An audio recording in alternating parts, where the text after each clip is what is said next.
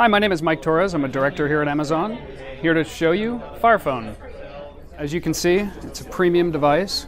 We have Gorilla Glass 3 on the front and the back. We have a rubber housing frame, 13 megapixel camera with optical image stabilization.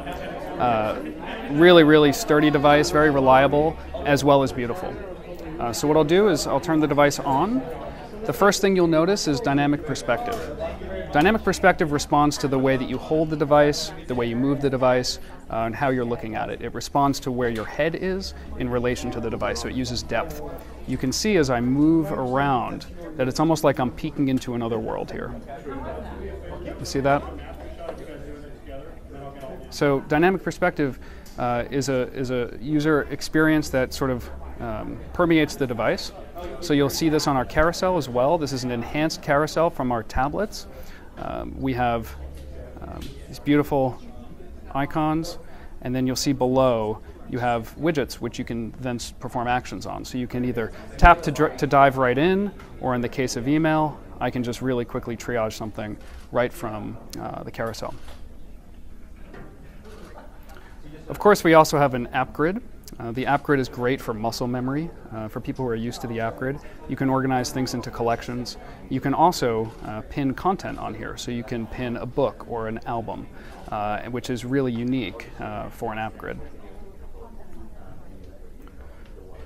We have a great new feature called Firefly. Firefly can recognize over 100 million products, 100 million things.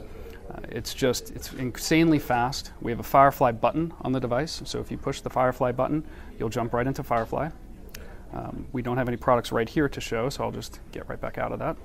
And what I'll do is I'll jump into Maps, and what I'll show you is what we think is a great example of dynamic perspective, both in terms of its beauty as well as its utility.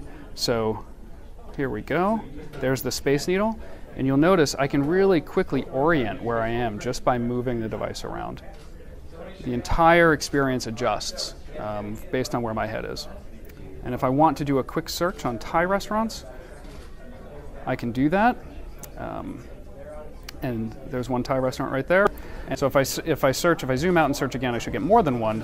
And then what happens is, when I'm looking at the device head-on, dynamic perspective doesn't show any additional information, but if I move the device ever so slightly, you see a little bit more information. In this case, it's Yelp reviews. So it's a really great example of how dynamic perspective can be both beautiful and useful. One benefit of Windows Phone is that it runs really well on mediocre hardware. The 630 is like other budget Lumias, and it only has half a gig of RAM. It also has 8 gigabytes of internal storage.